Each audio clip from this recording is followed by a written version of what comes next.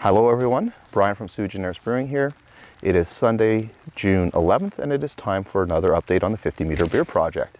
I think the first thing you might notice is it is starting to rain, and thank goodness it is. It's been almost 30 days since it last rained here. I've had to water the barley crop, which is a bizarre thing to do. The new hop plants have been struggling because even though you would water them, they'd be dry again within a few hours. So we need this, and we actually got a fair amount coming. Today we're supposed to get 20 millimeters, which is about 1 inch. And we should be getting 2.5 to 3 times that over the week. And that's exactly what we need, just a long, slow soaking rain to hopefully get everything green and growing again. That said, even with those challenging conditions, things have moved along pretty well in the last 10 days. We had the weather cool down a bit, and that seemed to be enough to take the pressure off of the plants. And as you can probably see here, the barley has started forming heads. So this here is the bare barley. So this is the 6-row barley that dates back to the Viking Age. And you can see it's formed really nice heads, got a big beard on it, kind of like mine. And you know, they look really healthy. There's all very even kernels. All the kernels are the same size, which is all a good sign for potentially a good crop. You can't see it in this shot, but right next to me is the Harrington. That's the more modern 2-row variety that I'm growing. It emerged a little bit later than the bear, so the heads aren't quite as far along in their development, but they are developing well. And just like the bear, the kernels look nice and even, everything looks nice and symmetrical, which is a good sign, and we'll hopefully have a good harvest from both.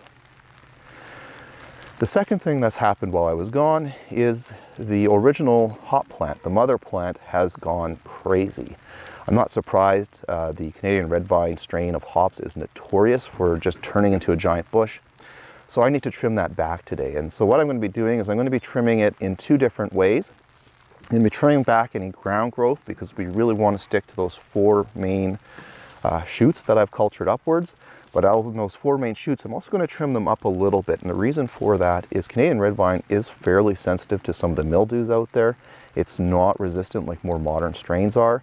And because of that, you want to keep the foliage up and off the ground as much as possible, because where those mildews tend to come from is from the ground. And so when the rain hits the ground, it splashes soil up, and that soil then carries it onto the plant. So by trimming that foliage up a little bit, we should help to limit some of that.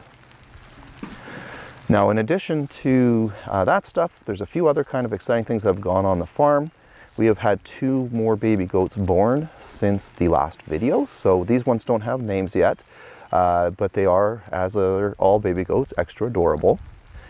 In addition, I got 2 nucleus hives for my apiary. So I now am up to 3 beehives, because last video I told you I had captured a swarm, and I now have these 2 additional hives that I've installed.